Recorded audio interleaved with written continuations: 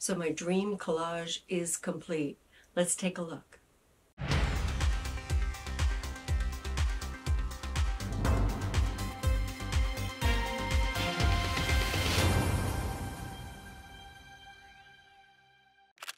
Welcome back, friends. So last week I showed you me painting a background. I used stencils, I dripped some, used some water to drip the paint. I layered, and I did like an abstract thing. It's totally outside of my comfort zone, if to be honest. But anyway, I was happy with the end result, especially since 3/4 of it was getting covered up by the body. And today I'm going to show you how, what my whole vision was, and including there's even a word in it called dream. Let's take a look. Okay, so I'm going to start by gluing down this part. So this part I did on the computer, and it's done in Adobe Illustrator.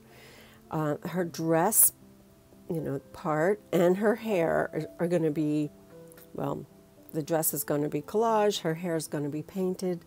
So, and obviously you could see I am going to start with a nice fresh blade because this has to be precise cutting. And so I'm just going to cut her out completely, and then decide where she's going to be positioned on the wood panel. And then I'm probably going to have to sketch out where her dress is and where the hair is so that I know what I'm doing going forward, because that's going to have to get cut away. I'm sorry, I have to pull my camera so far up to get the entire thing into the frame, and then I have to lean in close so that I can get precise cutting. And so my head gets in the way. Sorry about that.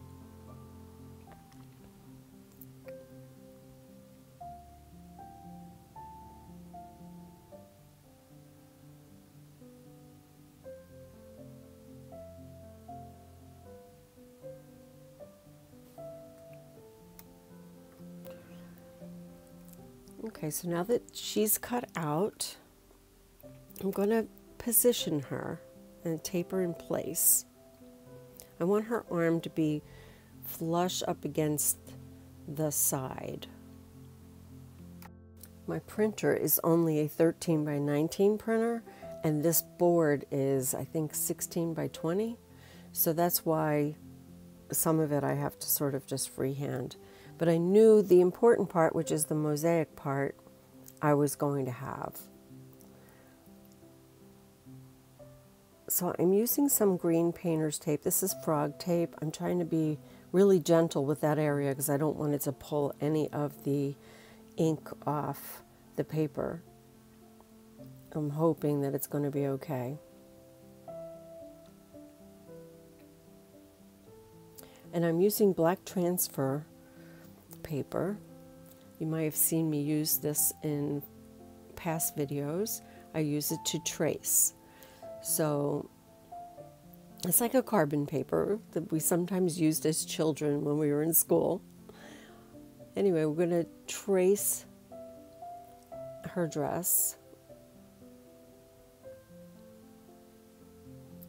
That way this image is transferred to the board.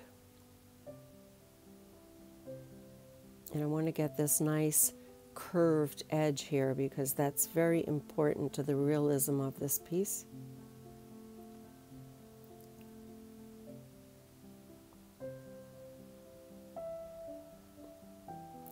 And I'm even doing some of like the highlight areas, although I'm not going to stay true to that.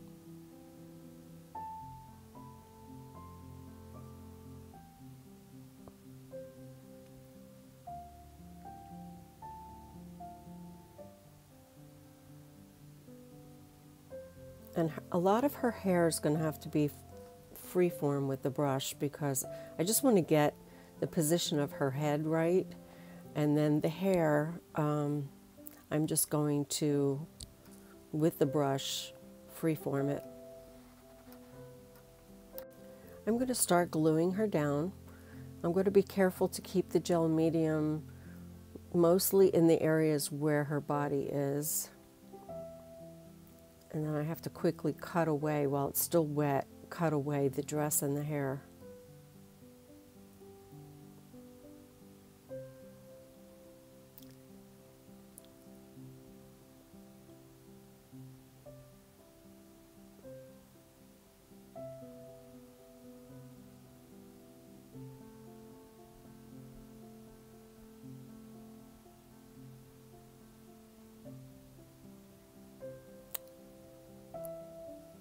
I'm very frustrated that my head is in the way. So sorry about that.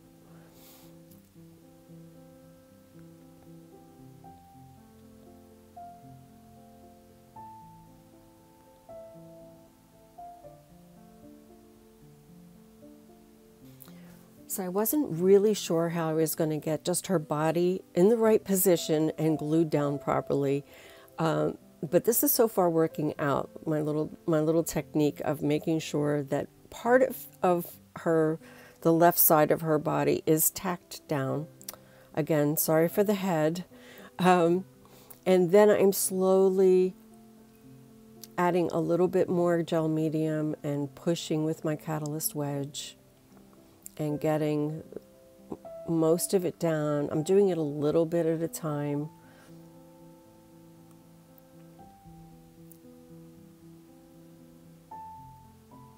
Making sure that it's completely flat, and then cutting around the hair. So now all I have left is the arm and my head again. Sorry. I have got to find another system for larger work, obviously. I think I need to be on an easel or something.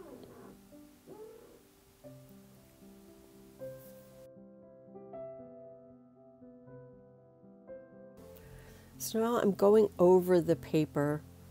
I didn't mention this, but this is printed on paper and was sealed with a matte fixative. And so now I'm going over the whole thing with the gel medium. I always add a coat to the top to seal it, smoothing it all out with my catalyst wedge.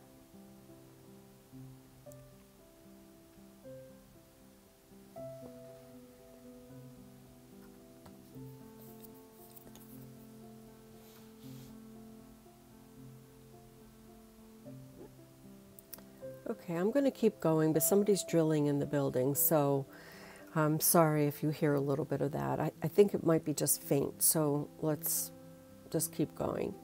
Anyway, I'm just using carbon black and a big brush,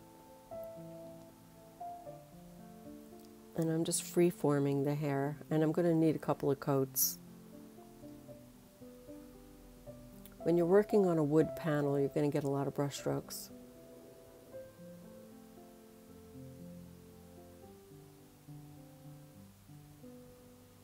So to get that nice solid black that I want, I'm going to need to do multiple coats, obviously.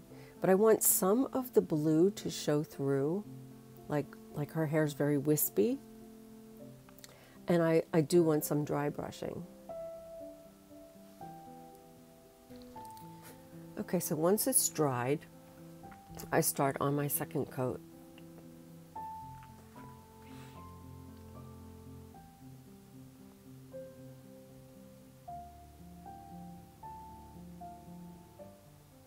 I'm trying to go over the same areas and still keep that fine wispiness on the far right. But where I want it to be more solid, I'm going over it. It might take a little bit more than I expected.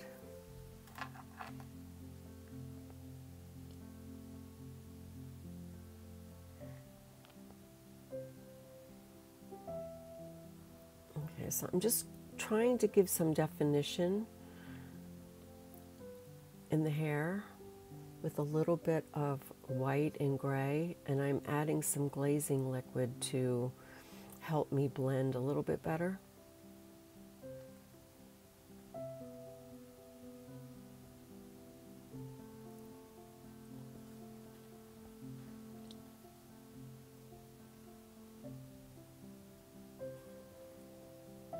So I went a little bit too white in that one area, so I'm going back over with a glaze of black.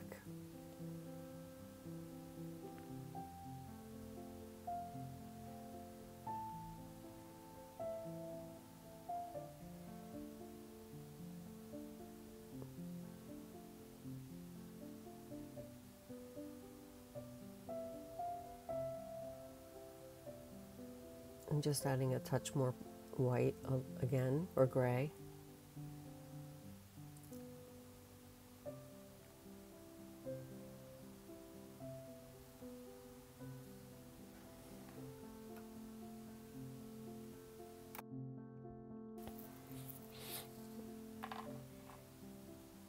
So I'm just adding some highlights here and there.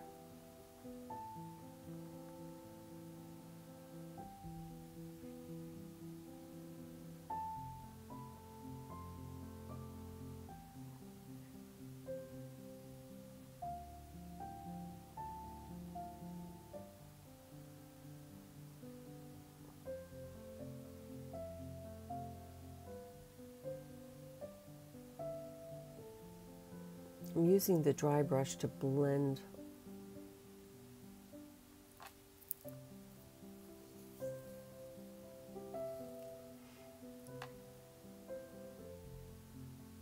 So I'm going to leave that to dry. And now this area I had traced over with some tracing paper.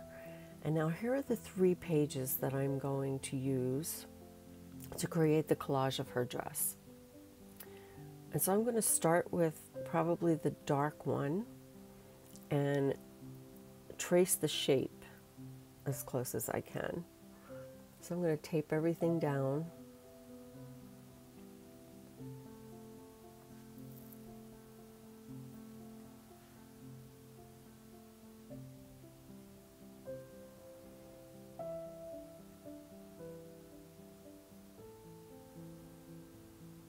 And I'm going to try to find an area that I want in that shape. I want it to be mostly the dark blue, especially in the armpit area.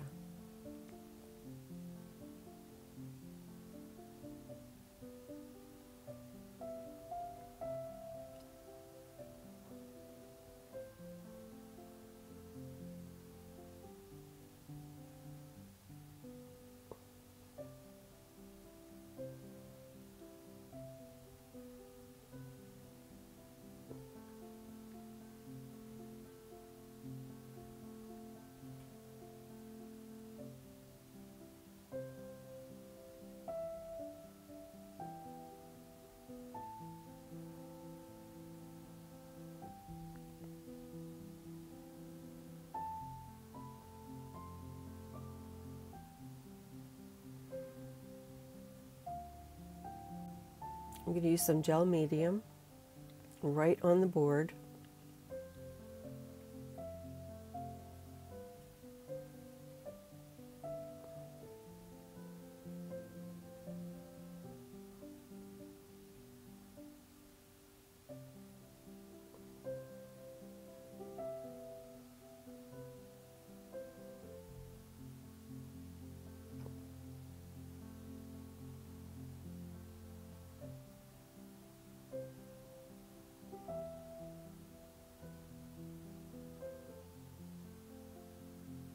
And of course, I'm always covering with gel medium on top and making sure the edges are secured. And smoothing with my catalyst.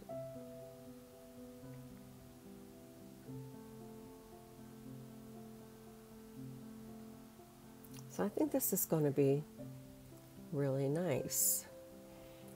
Now I have to see the other colors, how they fit in as a, I don't know if I want to cut it out like a puzzle or do I want to do more overlaying. So I think I originally planned to cut it out like a puzzle, but then I changed my mind.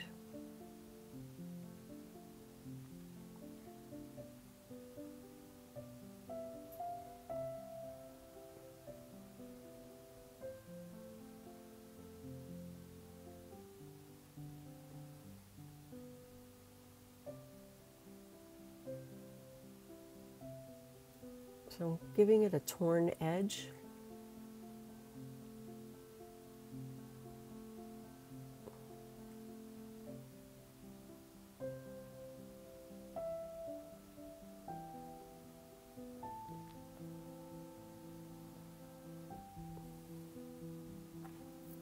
So the lighter paper is going on the right hand side because that's where the light is.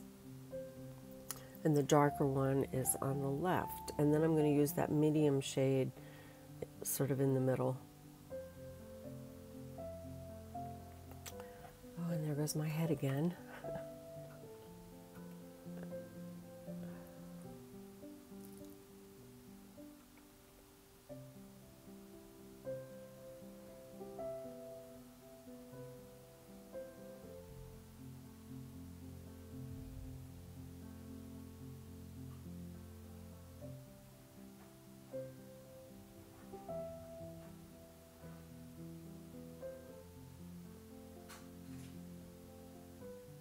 So in this one, I'm just going to tear. And I'm going to use those torn edges in various spots just to give the dress a little bit more dimension and interest. So the lighter paper had too many light areas. I love that paper, but maybe it just needs a little bit more dimension. So there's areas of this mid-tone paper that I'm going to use to, I guess, embellish it a little bit more. I don't know what word to use, but the certain parts of the rubber band images that I'm going to use.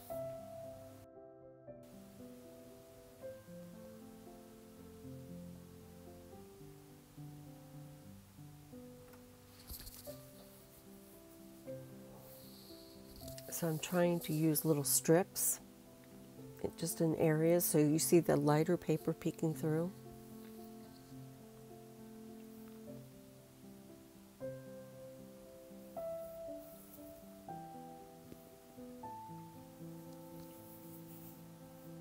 And it's using exactly the same green, so it doesn't really even look like a different paper.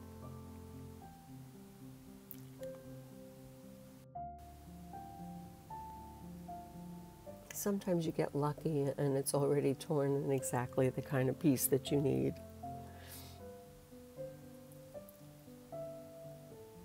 I think when you're in the flow, that happens.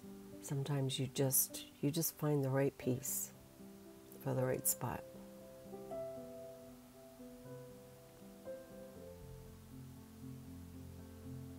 Getting into the flow is the secret, but sometimes that's just not possible. There are some days where you just can't get there.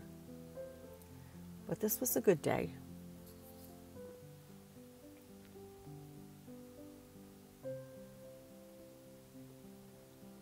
Okay, so that's that little circle.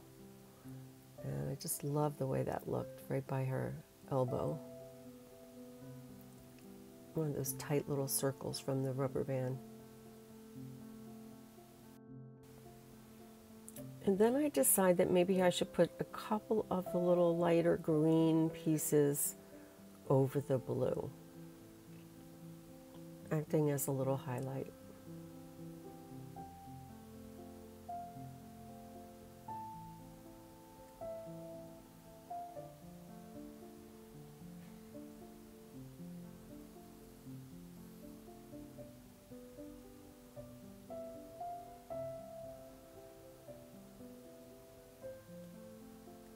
And just a couple of more pieces, and that should do it.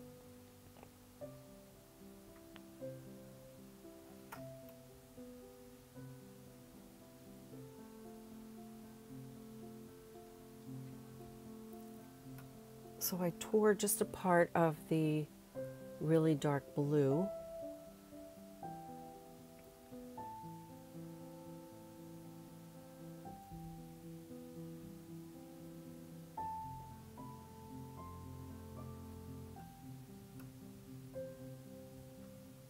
I think that did it. Okay, so then I decided the hair was kind of boring, and I wanted to do something interesting. So I took these papers from a previous, I used them on the edge of my other painting. So I decided to just tear them and add them to the hair.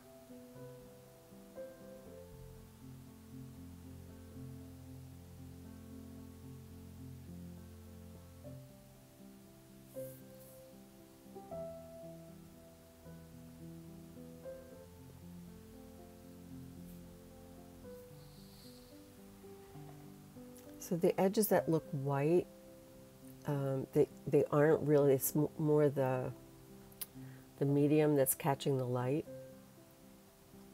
It all blends better when it's dry.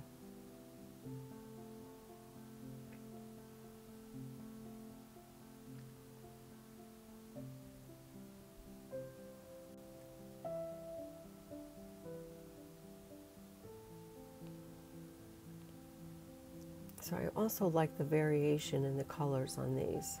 And I tried to find the ones that had the most solid black background.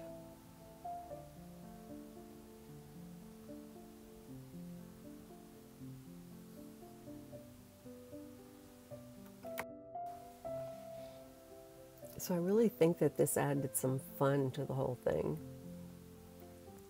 I'm trying to get some curves in there so it kind of follows along with the hair. Hopefully it was successful. But I definitely love the way it came out. And if you tear the paper a certain way, you don't get that white edge. You have to sort of tear away. It's a hard thing to explain, so try it for yourself. As you pull, if you hold it with your left hand and you pull away with your right towards the back, the edge, the white edge is on the right hand side, and the left hand will have the, you know, the color. It's hard to explain. Let's see. Now this was the opposite. I had the right hand. I was pulling away with the left hand.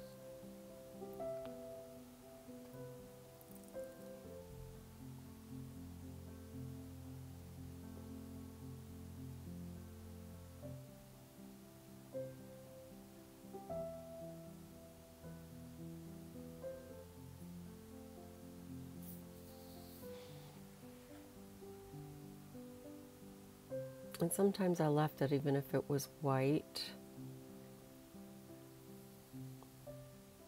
a white edge, I should say.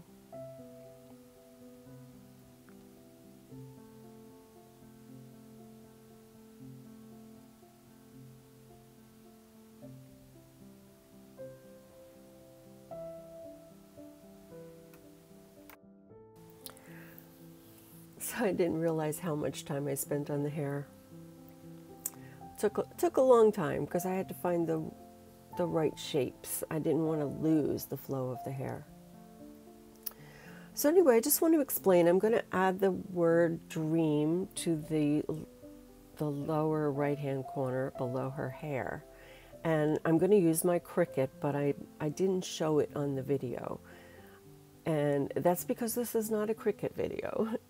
So those of you that have a Cricut may understand how it can be a real time saver.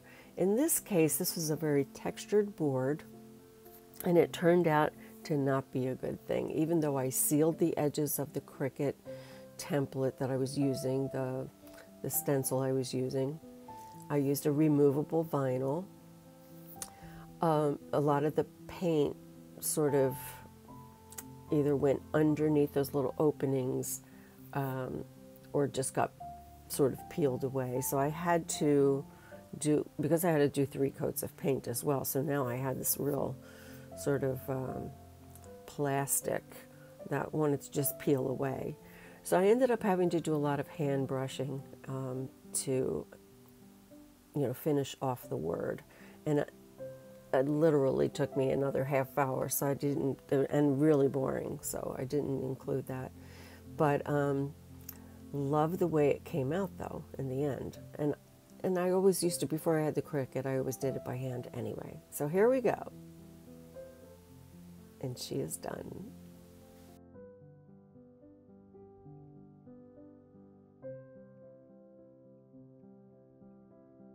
All right, so I'm really happy with this. I love what I did with her hair. That was completely like not planned. But while I was working on the hair, I was like, it needs something needs to happen here, in a very mixed media sort of way. And so I'm real pleased with that part, and love how this little pop of color is working really well. So now what the next step is, it's off to the photographer to get a proper photograph, and then I will put a finish on it. This one is going to get art resin. I have decided, definitely art resin. So, you know, a lot of times when we're working on these mixed media projects, we really don't, we think we have a plan, and then the plan, you know, goes another way. And that's what happened here, at least with the hair. Even her dress, the way I collaged her dress was not exactly how I was originally intending it to be. And then I decided to, I still use the three papers, but I overlaid them a little bit more. So don't beat yourself up if you don't stick with your plan. Just, you know, go with the flow. Once you're in the flow, go with it. Anyway, don't forget to create, inspire, and share, and I will see you next time. Take care. Bye-bye.